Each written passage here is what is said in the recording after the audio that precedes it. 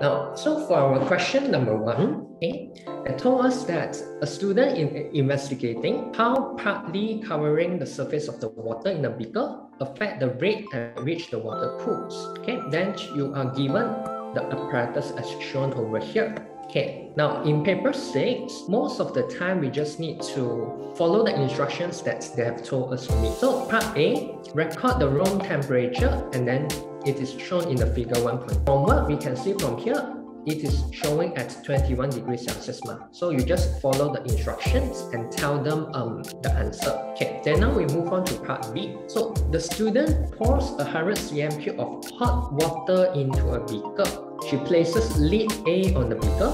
This leave half of the water surface uncovered as shown. Then she records the temperature of the water in the beaker and immediately starts the stop clock. Then she measures and record the temperature for the water every 30 seconds. Her reading are shown in table 1.1. Then she repeat using experimental B. Complete the heading and the time column in table 1.1. Every time that they give you guys like a table like this, right? Be careful on whether they gonna give you the units or not. So if let's say that they didn't give you the units, you will need to add it in on your own. So we know that the time is in seconds. Our theta is the temperature degrees Celsius. So you fill it all for them. Okay, and when we wanted to complete the time columns over here, right, you need to get information from the statement as well.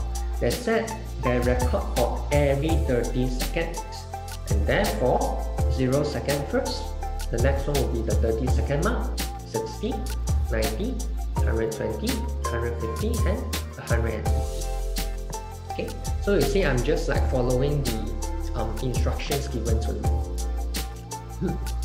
Now, then for part C, describe the precaution that should be taken to ensure that the temperature readings are as accurate as possible in the experiment.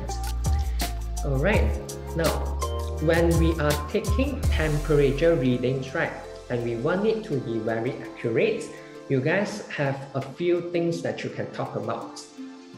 Okay, now the first one is actually referring to your parallax error. Okay, so whenever we are reading the thermometer, so let's say over here this is the thermometer, then we have like a lot of scales over here, maybe 20 degrees here, then 24 degrees Celsius, 28 degrees Celsius, 32, and so on. Now when we are reading any temperature scale, let's say the mercury reaches until 28. We cannot read the reading from the top and look back down. So what this would do is it will create what we call as a parallax error. You are not able to get the accurate measurement from that. And therefore, the correct method of doing so is actually putting your eye level perpendicular to the scale. Okay, so this will help us get an accurate reading for the temperature. So in your answer here, probably you can write something that place the eye level perpendicular to the scale of thermometer. So this one is to get rid of your parallax error. Okay, then now we can move on to part D as well. So write a conclusion to this experiment. Can I say level of sight must be perpendicular? You can say level of sight must be perpendicular, but you need to mention to them perpendicular to what? Okay, because it's like perpendicular to something else that cannot work. So you need to say maybe perpendicular to the thermometer, like that can. No problem.